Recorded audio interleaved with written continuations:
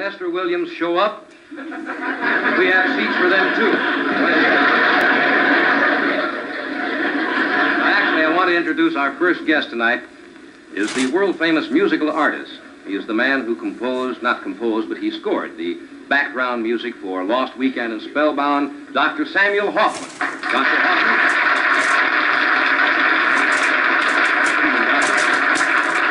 Good evening, Johnny. Doctor, I was under the impression you were going to bring your musical instrument with you tonight. Well, this is it. This is a musical instrument? Sure.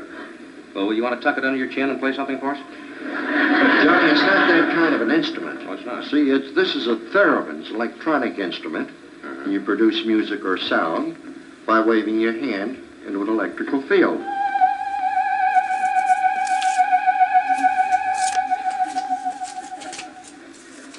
Sounds like Margaret Truman in a cold shower, doesn't it?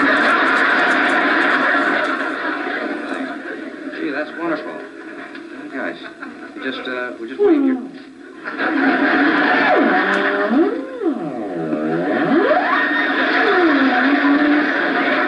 been taking lessons from it either. Doctor, where was the last time you played this? Well, I just completed the score to the picture The Day the World Ended. You know, that's a very appropriate sound for the day the world ends. I mean, on that day, who's going to be particular? Does it something else? Can you play a little? Well, sure, we can play a song with this very easily. Well, lay a few bars on us, will you? Glad to. Okay, I'm not sure how Dr. Samuel Hoffman is being associated with this. He's supposed to be a podiatrist, but according to the Johnny Carson show, he scored the music for Spellbound and also The Day the Earth Stood Still. Now, the broadcast you're watching is in 1956. So in 1956, Americans will get a taste of the so-called musical instrument called the theremin.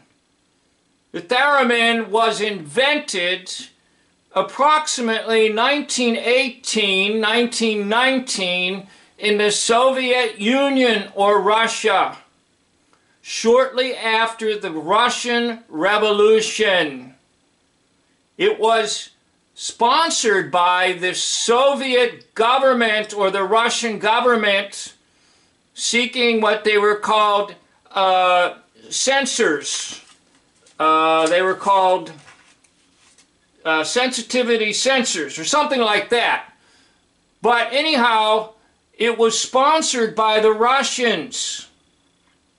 Later, Mr. Theremin will come to the United States. He will patent this instrument approximately 1928 or 1929. Now, I'm going to play some more so you can hear the music, but I do have more to say about it, and I'm going to relate this to some of my other videos. So let's join the program again. 1956, early television, The Johnny Carson Show.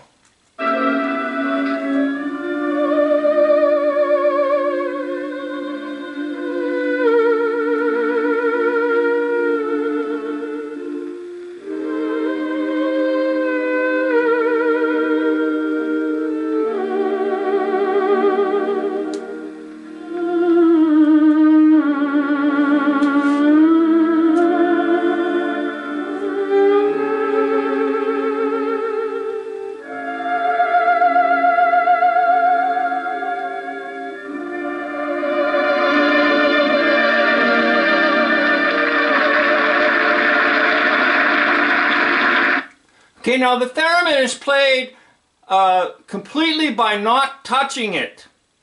So the vertical antenna is the pitch, or the frequency, or the vibration.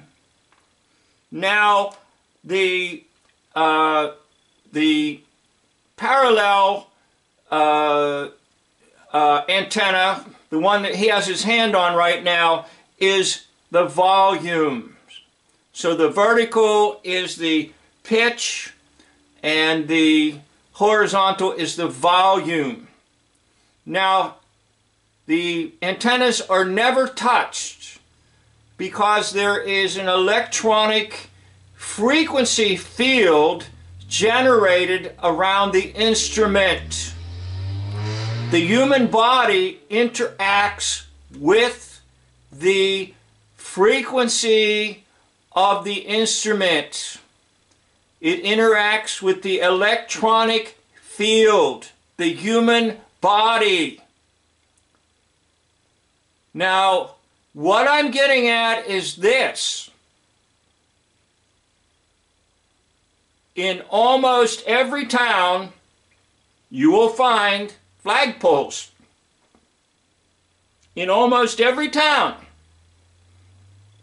you will find water towers.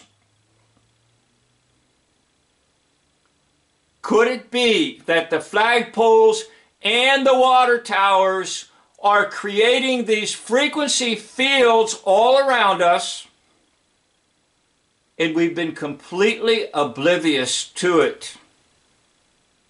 Now, you just saw that the human body can interact with an electronic frequency field.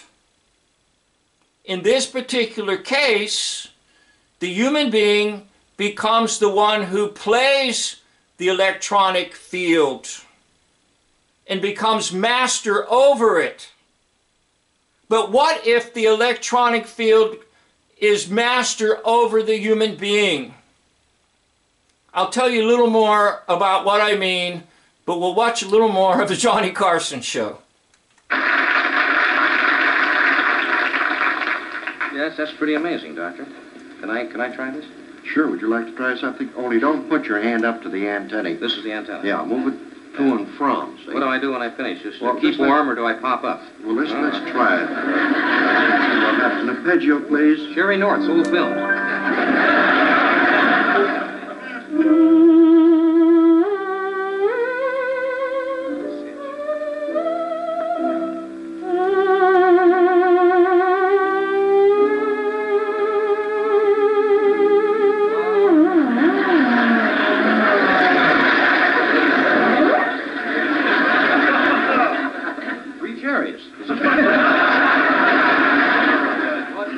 What did I do wrong?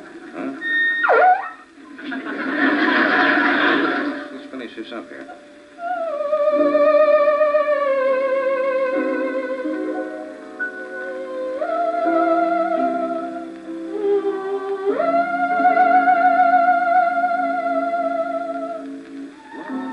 I think I got it now, Doctor. Hold it. Stay with it.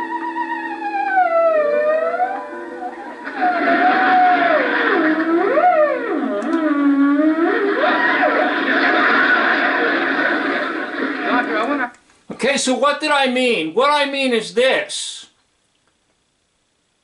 If flagpoles are actually antennas, vertical antennas like that, and let's say water towers are the ones creating the magnetic electronic fields, your body interacts with the electronic field, and you don't know it. You might say, so what? Well, I'm going to tell you something. Your skull is like a speaker. Your skull can receive the impulses, and it's like a speaker in a television set or a radio. Now, those electronic impulses then go from your skull into your brain. And your brain then does something with them. What if those electronic impulses have been actually controlling some of your moods and some of your thoughts? Oh, you say you're into science fiction. No, I'm not. It looks to me like the Soviets or the Russians were onto this approximately 1918.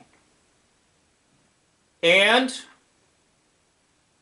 populations could have been completely unaware of the fact that they have been under mind control.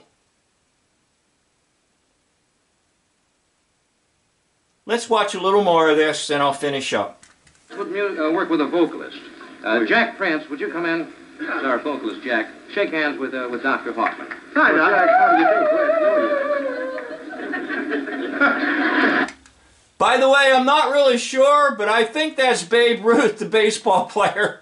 I'm not really sure, but anyhow, it wouldn't surprise me. I'll do some research on it. It sounds like hell of trouble in a cold shower.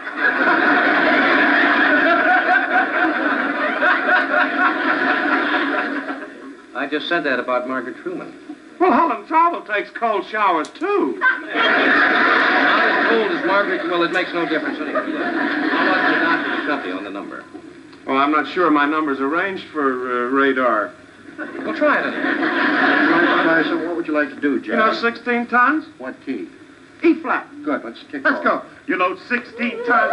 What do you get? Another day. Oh, no. You load 16 tons. What do you get? Another day. Hold it.